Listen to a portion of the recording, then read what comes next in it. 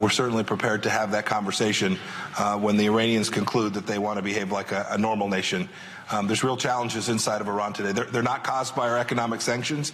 They're caused by 40 years of the Islamic regime not taking care of its people, instead using their resources to destroy real lives, to use resources to underwrite Hezbollah, to using resources to fight in Syria, where 6 million human beings, 6 million people have been displaced because of Iranian activity in support of the Assad regime there. It's the decision by their leadership to deny their citizens the basic necessities they need while continuing their expansionist efforts, their revolutionary efforts all around the world. That's what America's policy is aiming to reverse.